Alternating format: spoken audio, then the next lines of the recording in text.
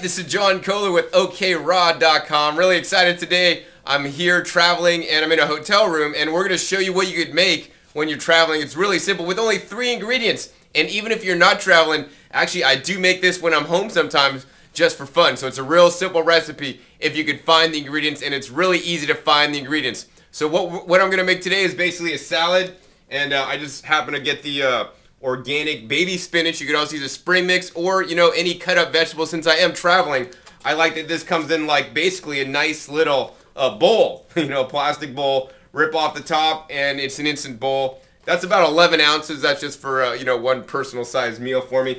The next ingredient I have is basically just 2 ripe avocados. Sometimes they can be a bit difficult to find, but, I had to go through the whole stack. Found 2 of them, so that's good.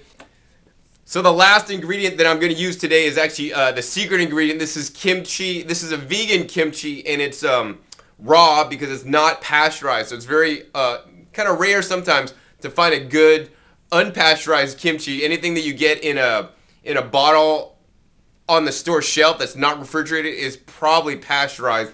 This one's fresh. I've been getting it for years. When I'm in the northeastern U.S., it's called Sanja's Radish Kimchi. Now you do have to, and it says on here, a living food, unpasteurized, loaded with live enzymes, a living food. Other thing, and very important, besides kimchi, you could use things like sauerkraut and other fermented vegetables, which is really fun. When I'm in Canada, they have these pickled fiddleheads that are really good in this same exact recipe.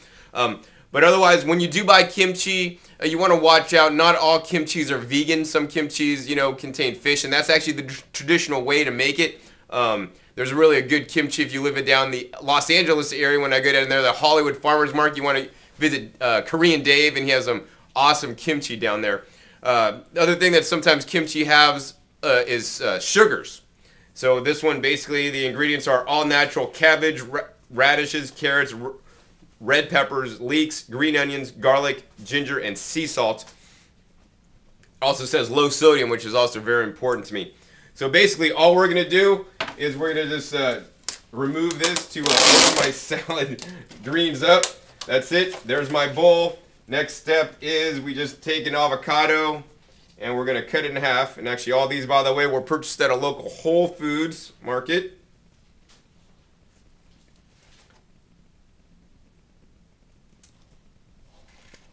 Alright, so the next step is we're just going to score the avocado. Simply just like to cut the avocado one direction with a knife. Then cut it the other direction. Then basically this makes avocado cubes. So once I cut it all, then we just take the spoon and spoon out the different sections on top of the spinach. 1 avocado left. We're just going to go ahead and simply cut this in half.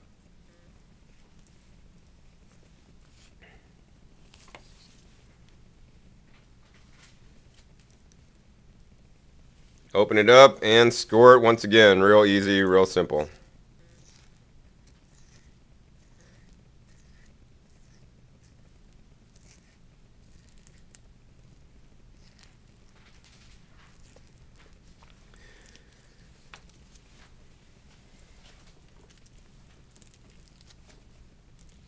So this is the last half of the avocado. We're just, once again, simply going to score it and then scoop it all on top of the salad.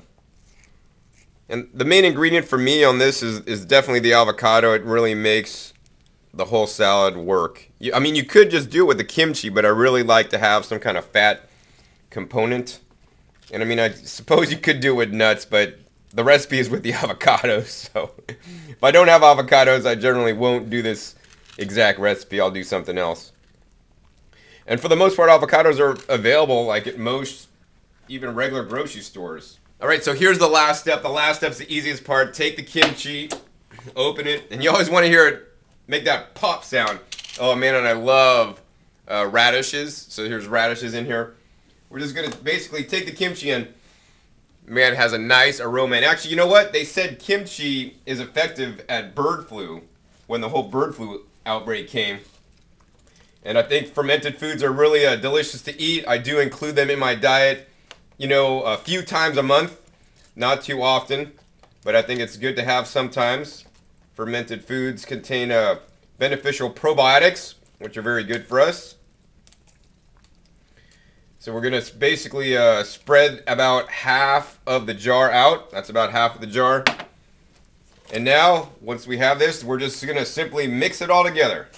We're just finishing mixing this up here.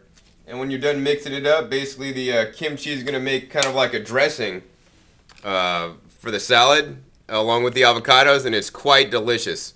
And that's how easy it is to make a meal out of basically 3 ingredients from Whole Foods or from a health food store when you're traveling, or actually when you're at home. This is one of my favorite recipes to make. Hope you've enjoyed this episode. So once again, this is John Kohler with OKRaw.com. Keep eating your fresh fruits and vegetables. They're good stuff.